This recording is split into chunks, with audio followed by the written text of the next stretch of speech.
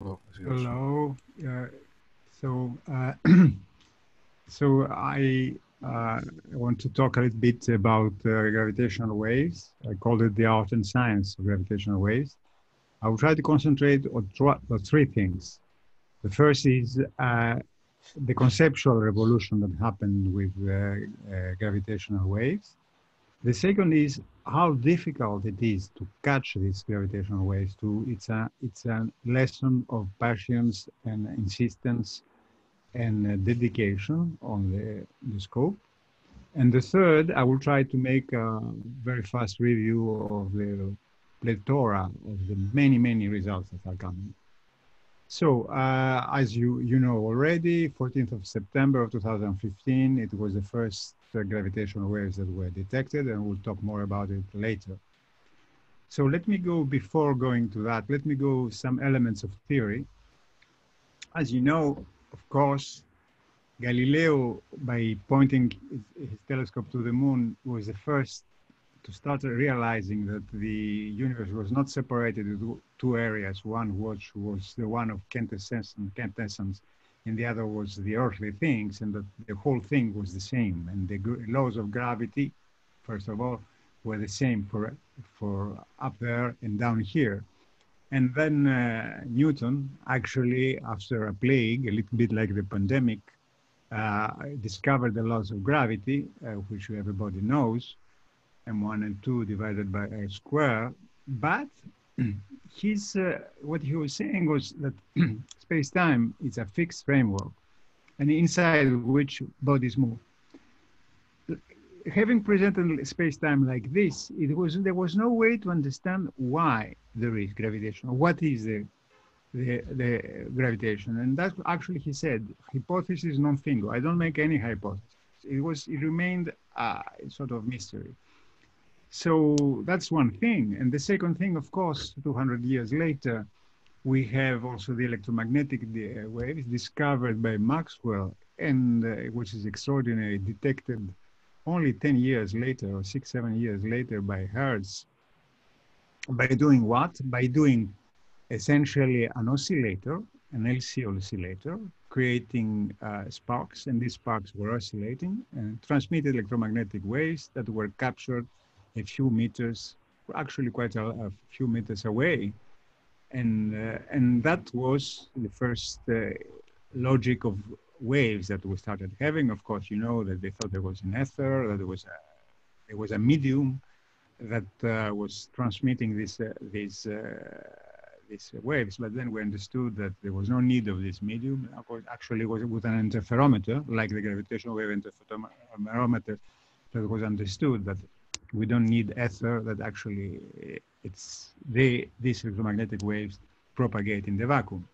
And then we had Einstein in 1915, immediately after the special relativity, where he says that, well, space-time is a deformable medium. That is, mass and energy can deform it.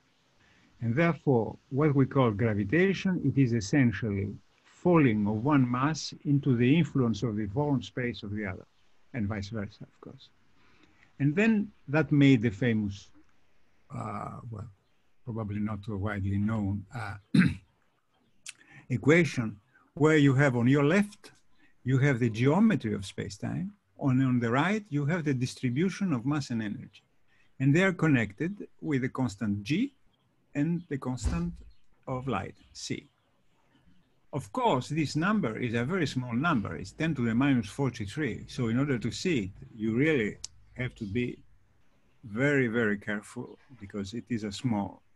So if one tries to make, let's say, the Hertz experiment at home, takes 2 tons and distant of 1 meter, turns them around 1 kilohertz, and stays there at 300 meters away and turn it, the h, where h, it is a deformation of length, deformation of space, if you wish, deformation of length divided by length, how much the length, any length, was changed, is 10 to the minus 35. So it is ridiculously small. You cannot really detect it. So what is the solution here? Actually, if you want the formula, you have it here. H equals dl over L. You have G, you have C4 again, you have what I've shown before, you have the frequency, you have the distance, you have the masses.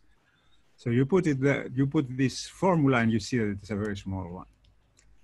But you know also that the universe is a place where structure is modulated by violent effects, and one of the violent effects that can be is the coalescence of two heavenly bodies.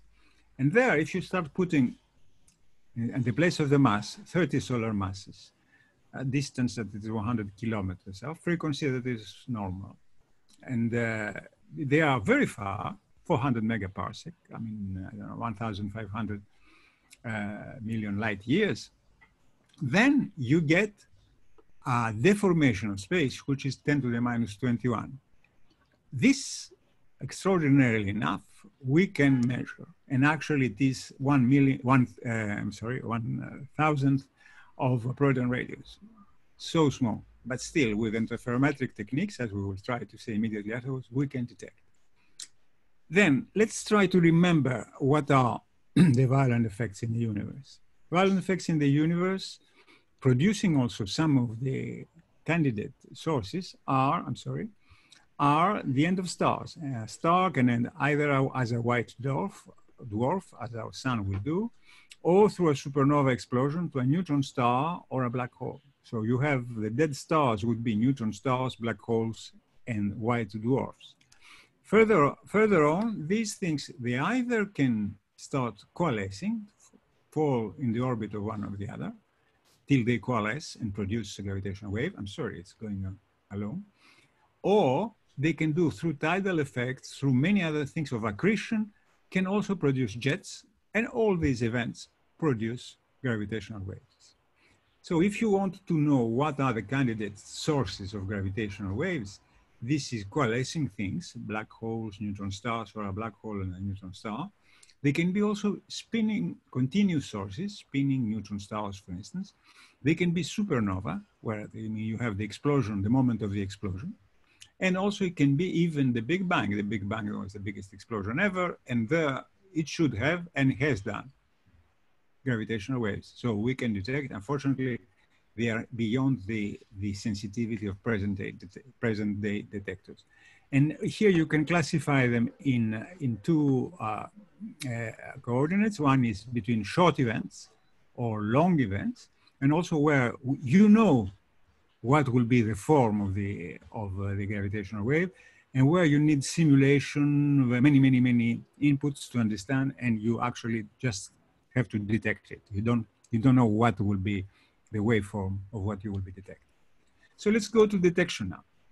For a long time, we thought we did not know how to do it. Around 57, so it was 40 years later than let's say, the prediction of gravitational waves. It was in a conference in Chapel Hill conference. It was what it was called the sticky bit argument, that a gravitational wave that will pass will start. I mean, suppose you have two cylinders on a cylinder. I mean, I'm sorry, two what's that? I mean, two round things around a cylinder. When the gravitational wave will pass, will start elongating and shortening the distance between the two objects. So we try to do that through many ways till the point that we thought that the best way to do it, as everything, because it's the most sensitive things we can do, through a Michelson interferometer. This, I remind you, was the one that was also used in the electromagnetic waves. And how do you do that? You have a laser. You put it through a mirror that splits, then goes to two perpendicular directions. It comes back, and coming back, you can have it in interference that will be at the dark fringe, as we say, and it will be light, but light is darkness. Sorry, it goes alone. Then what will happen?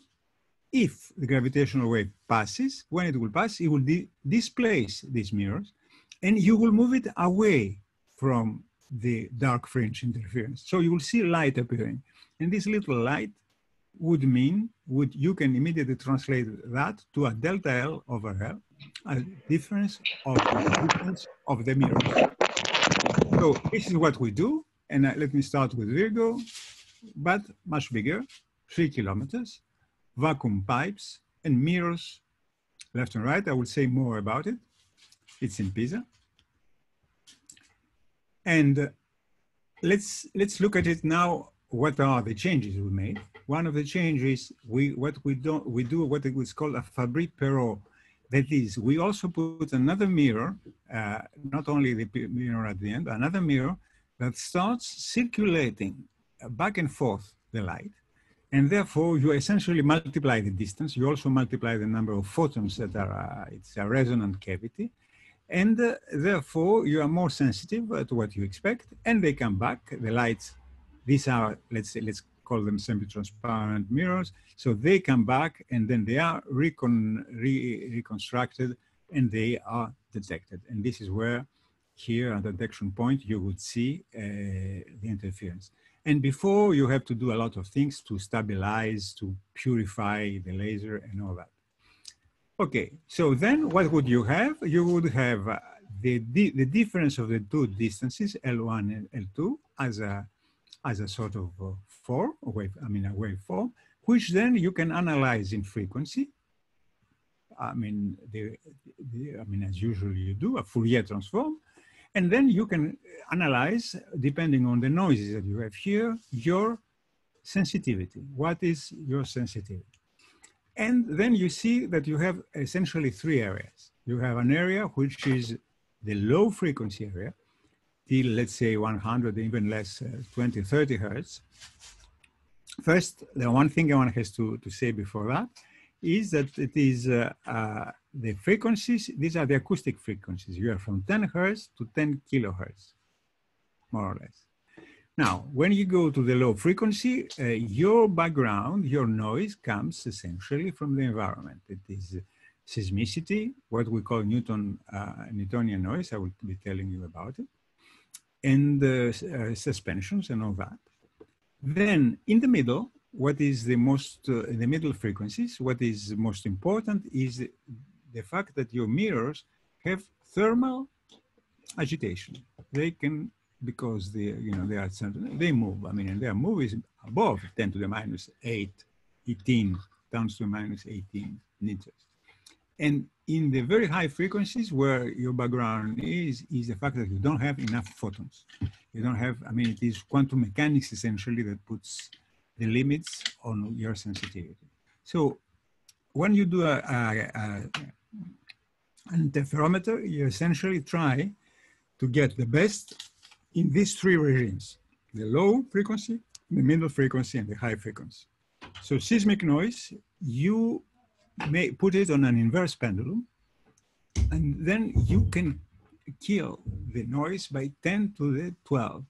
You can silence the vibration by a factor 10 to the 12. What you cannot silence is that when you have seismicity, also the ground moves. And when the ground moves, it's just a wave that passes. The ground changes, and this Newton, M1, M2 divided by R square, this will change the position of the mirror through this wave. This wave, you cannot protect it by putting it on a pendulum. You have to measure it. It is the ultimate noise you have. And what you do is you measure it and you try to subtract it. Another thing that also happens in low frequencies is that light, as you send it from time to time, goes off the axis, hits parts of the detector that are not protected with pendula, and therefore is vibrated, changes frequency, comes back, and then again produces noise for you. The fact that we are so sensitive to the environment, I make always the joke, and people must be tired of listening to me. Only angels that do not have mass do not affect the gravitational wave detectors. Everything else does. So sea waves, the nearby sea waves, it's movement of mass. This changes the position of our mirrors. Seismic noise, I talked about radio waves because we have electromagnetic parts in our cosmic rays can hit the detector and the mirrors and therefore create the noise. A passage of the way of the clouds is mass, is a mass moving. Again, it can create. Don't, to say nothing about helicopters and things like that, anthropogenic noise.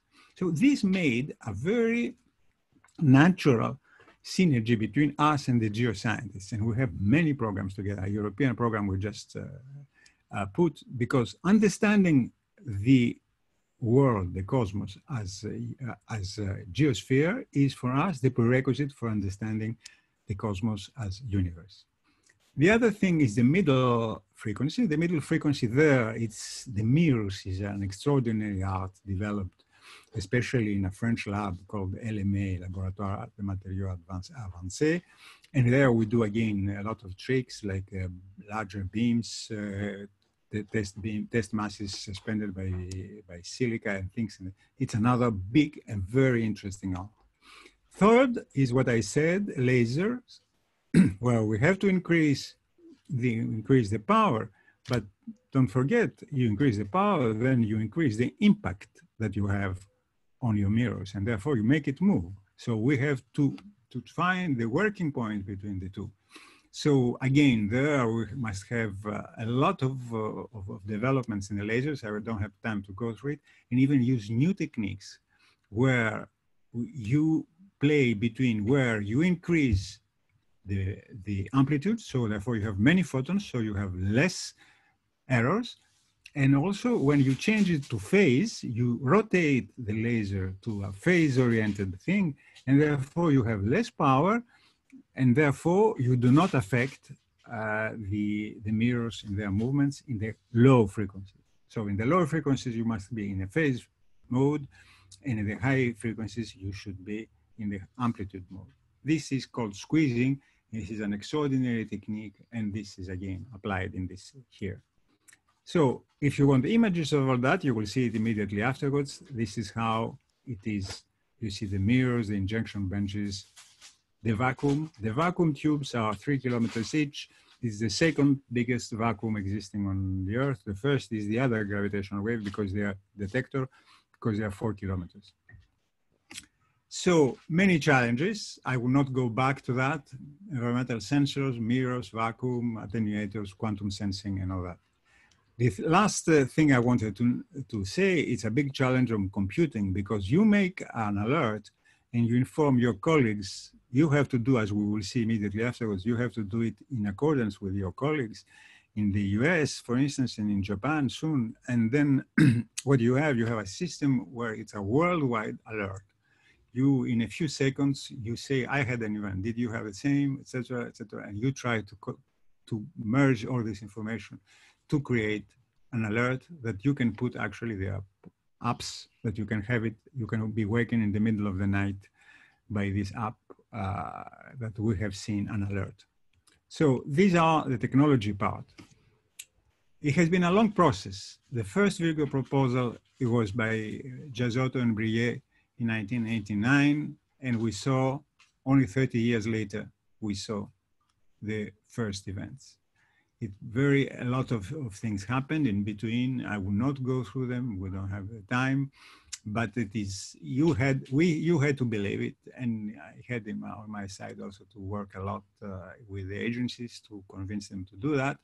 One of the instruments we used was EGO, trying to explain what's the relation between EGO and Virgo. EGO is the consortium where the funding goes through. It is where it is the infrastructure, and tries to help the Virgo colleagues, but also at the same time represent the consortium, promote interdisciplinary studies, R&D, outreach, and education. That's why we're here. Then Advanced Virgo, it's a big collaboration these days. It doubles practically every 3 years, 600 members, a lot of countries, 12 countries. Sorry. And actually, since I think 5 days ago, Greece also, since we're started with Greece. Science.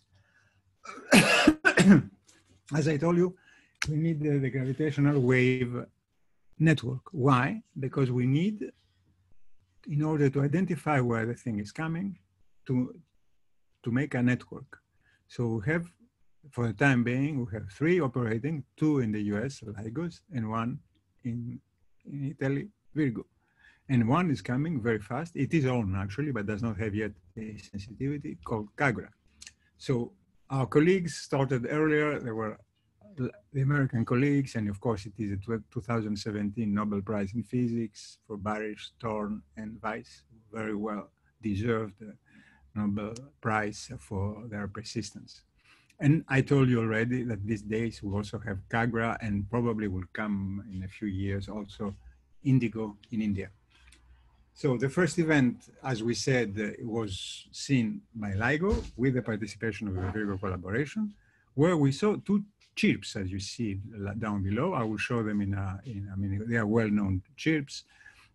And you see how they move in frequency. They go from a frequency around 30 hertz to a frequency around the kilohertz, close to the kilohertz.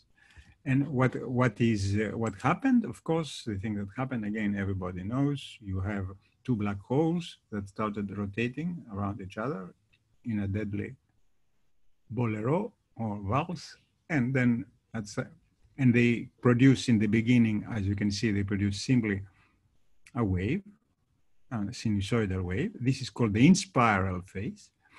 And then, of course, towards the end, if I go faster, towards the end, you see here the deformation of space that we said about gravitation creates it.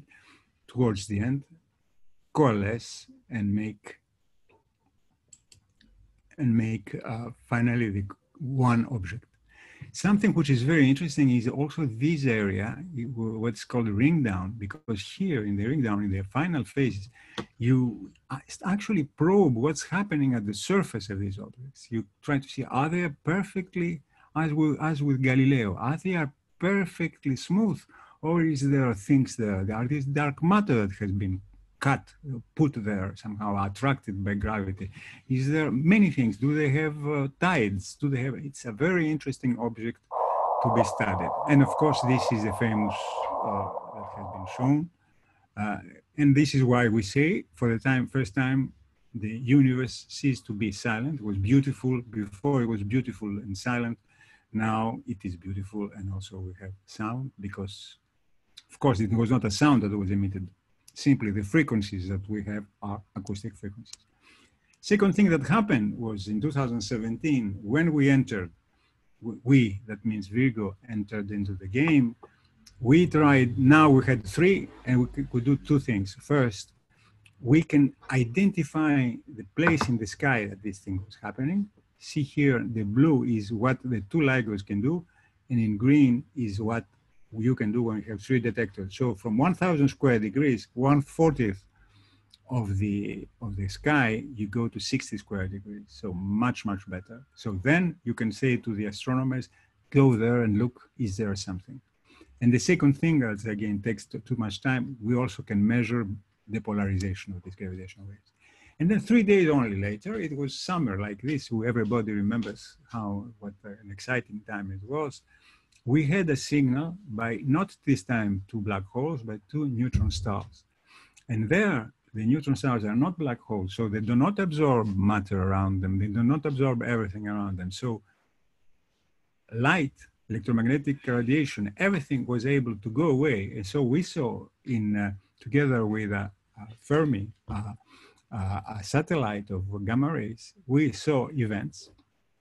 And then we informed the telescopes, and the telescopes, in a very small time, they also found where it was coming, found exactly the galaxy from where it was coming. And then we had this fantastic thing.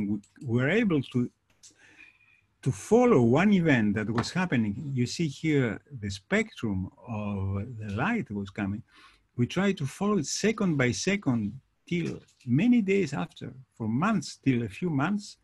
We started a few seconds after we saw the process, and we saw that the process developing, and of course moving from the blue, very hot, to red, colder, in time. So that was the first thing that we called, it was the first global observation in real time, and it is the first thing we started multi-messenger astronomy. So other things that happened, again, that were, it was one event created so many things.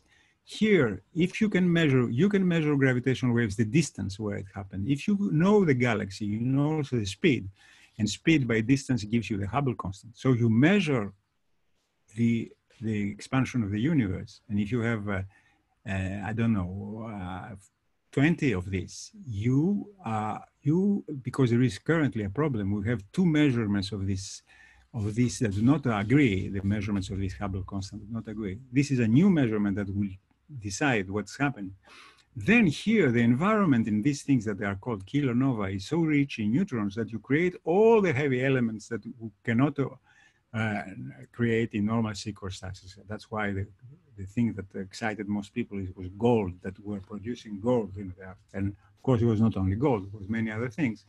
Then, as I said, the fact that the two neutron stars come so close, you start seeing for the first time a neutron star, an extraordinary object. You have all neutrons gathered in a few kilometers, one on top of the other, only neutrons. Only neutrons. It can be also quarks in there. It can be new matter there. It can be dark matter there. It can be so by examining the surface and the dimensions of these objects, you can be able to understand particle physics and nuclear physics in the most big detail. So this run ended by producing a catalog of 11 events, 10 black holes and 1 neutron star. And then we stopped, we upgraded, and we started last April, and we stopped because of the pandemic, of course, this April. We had what was called the run 03. In the run 03, you see the rate of events we were measuring and how it went up. We are currently around close to 70 events total. 56 was in 03. A lot of events. We have one event every week. And you have to know here that if you increase the sensitivity by a factor of 2, you increase the number of events that you see by 2 to the cube. You understand why? Because it's the radius versus volume. And there you have 2 to the cube, so a factor of 10. So we will go very soon to 1 black hole, neutron star, or what have you, per hour, and even more. So then another thing that is very interesting is that you have what we call neutron stars. The neutron stars can have up to 2.53 solar masses by the physics. That is physics of the 30s. And then you have black holes that we believed up to now that they can start from 5 solar masses and above, and they actually stop somewhere here. Well, all this is starts to be in doubt, because we'll start seeing strange events. And these are, I will show you some strange events. For instance, there is this 1904-12, what it means. It was year 19, April, 12 of April. We first saw something that was it had significantly different masses. It was 30 solar masses and 8 solar masses. And this was very interesting because, well, for our own reasons, because you can see multiple frequencies and therefore you can entangle a lot of information about how this thing happened. But also it's very strange that you have two so different black holes. The other thing that happened was another neutron star merger, but again, it was not clear. Is it a neutron star or a black hole? All these things, the increase of sensibility would help us do things. And the last that we published, and there are many more coming, stay tuned during the summer, was again a very big 23 solar masses black hole with an object that looks to be between the neutron star area and the black hole. So is this gap really a gap? We don't know. So this is what we call the stellar graveyard. All the things we saw, you see here how two black holes coalesce to make one. And you see two things. The first thing that you see is that we see the black holes we see, they're bigger than the ones that were seen in astronomy before through astronomical data. And then you have the neutron stars below, and this is this event that we just said that was created by this intermediate region that we don't know yet what it means. How is it the stability of this object is there? So I will not go through that. I think I took too much time. The message here is it's not only gravitational waves, it's astronomy, it's cosmology, it's particle physics, it's testing quantum mechanics. I didn't have time to go through it, etc., etc., etc. it is a real scientific revolution. Future. In the future, I talked about O3, we just finished. We have two upgrades of the detector that we'll call O4 and O6, that, as I said, we will, at least in Virgo, will increase by a factor 4 our sensitivity. That means 4 to the cube more sources. We will be able to connect better to what Sophocles was just showing: neutrino detectors, space satellites, optical surveys. We have the big optical survey of the SST coming in, etc. CTA, high energy photons, and all that.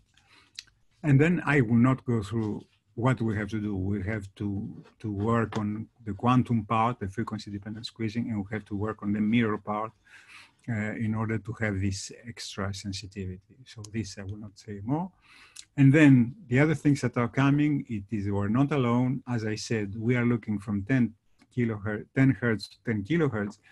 But if you go to lower frequencies, then you start seeing other masses, heavier masses, and this would be LISA, the gravitational wave interferometer in space, and even smaller ones where you take the black holes at the centers of the galaxies, 1 million to 1 billion black hole masses, and all this will try to understand this distribution and make a new cartography of the universe with gravitation. And of course, as I said, cosmology is, the inflation and all that is a little bit further away. So I feel a big program. This is, if you take the classical image of the universe and how it was made from the Big Bang, let's say advanced vehicle, we go up to redshift of 1, meaning 1 billion years in black holes, or let's say 300 millions in neutron star, 300 million parsec in neutron star. But the next generation we're preparing, called third generation Einstein telescope and LISA, will go up to the point where the galaxies were made. We'll see the formation of galaxies, the black holes as they were forming, and things like that. Why not also probe dark matter possibilities? So in order to serve all this, we have a big program, and I'm finishing. The things of course, frontiers, I will not talk about that. You will be hearing a lot. The things that we have visits, we'll see the first test later on. The first test we do in the times of the pandemic through a sort of remote visit, where it's live but remote. Then we have a citizen science program where parts of the analysis of our data, we give it to the citizens to ask them to help us identify some of the signals, what they are. Are they just noise, or are they a significant thing? And this is a very exciting program called Rainforce. We are collaborating with at least 2 or 3 people in Frontiers.